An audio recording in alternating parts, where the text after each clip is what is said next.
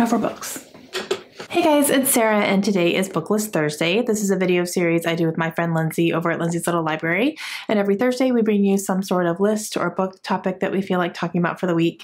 And this week we thought it'd be fun to do a little bit of a challenge. And so we're doing something called the first and last challenge. And it's naming something in a specific area that's first and then something that's last. And so we picked 5 different little areas that are book related in our house or on Goodreads or something like that, that we can show you the first thing and the last thing. So it'll be fun. Okay, so we're going to start with shelves. So we're going to do the one behind me. We will do the first book over here. So first book top left and then last book bottom right. So the first book on my shelf and the last book on my shelf. So the first book, I actually can reach it right here, is The Virgin Suicides by Jeffrey Eugenides. I haven't read this yet, but oh my gosh, how pretty is it? It's just completely reflecting off my lights, all that gold. Oh, it's so pretty. Yeah, so this one. Okay, last one is A Visit from the Goon Squad by Jennifer Egan. Haven't read this one yet either. Okay, next one. Lindsay said, let's do book carts. I was like, okay, forgetting I have 3 of them.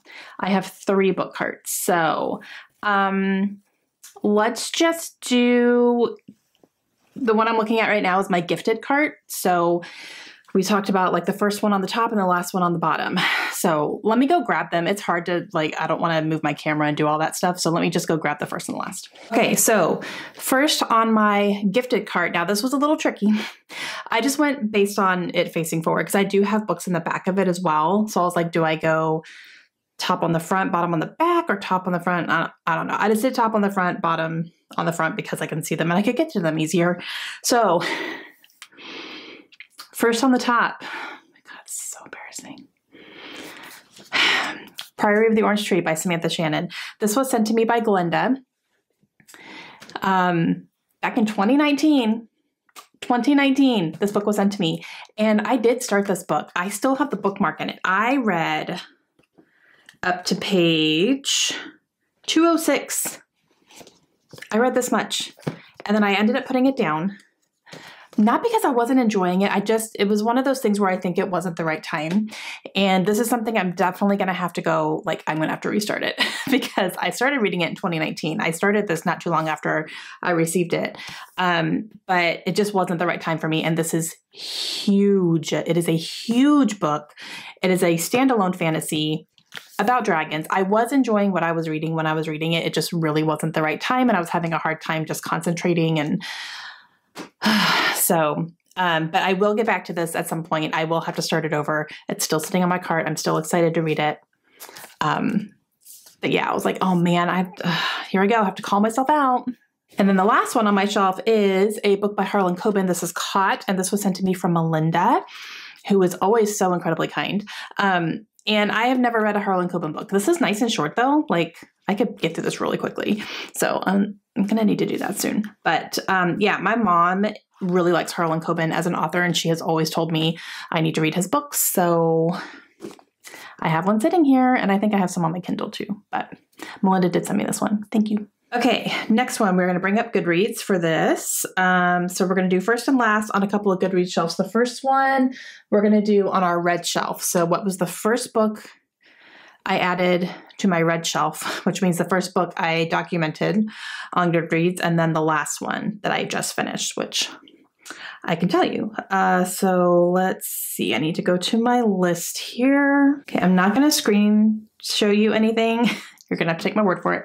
But because the last one that I read was a 5-star prediction, and I don't want you to see my reading yet. So, I mean, if you follow me on Goodreads, you see it, but I'm not going to say it out for the masses. Okay, first one that I ever documented on Goodreads was Digital Fortress by Dan Brown. And I gave that one 4 stars. I remember really liking that book. I read that when we were in Tucson. So yeah, but that's the first one I documented. And then the last one is The Lucky One by Nicholas Sparks. And then the next one we're going to do is our TBR. So I'm trying to decide if I'm going to do own TBR or if I'm going to do want to read TBR. Those are not books I own though. So I'll do the owned TBR and see what pops up first. What my oldest one on here is. Okay, so the first book on my owned TBR is Leaving Time by Jodi Picoult. And then the last one that I just added is The Lifestyle by Taylor Hahn. Okay, and then our final one we're going to do is our first and last recommendations. I can tell you which one I last recommended. I remember specifically recently recommending somebody to someone. But my first recommendation that I remember giving is a little tricky. There was one book that I remember pushing on a lot of people, so I'm just going to say that one. And that is The Help by Catherine Stockett. I love that book, like many people. But I remember telling multiple people they need to read that book after I read it because it was so good. And so I'm going to go ahead and say that one because that's the first one that I really remember like being passionate about sharing. And then the last book I recommended was One True Loves by Taylor Jenkins Reid. I recommended that to my best friend. I told her she wanted a book over the summer that I think that she would really like it. So we'll see if she ends up picking it up. But that's the last one I recommended. Okay, guys, that is it. That was fun. Just kind of first and last, talking about some books that I may not normally talk about on my channel, but that I either have in my possession or on Goodreads. So that was kind of fun. Make sure you go check out Lindsay and see what her answers are going to be on this as well. I can't wait to see what she's going to be talking about. And we will see you guys again soon. Hope you have a great day. Bye.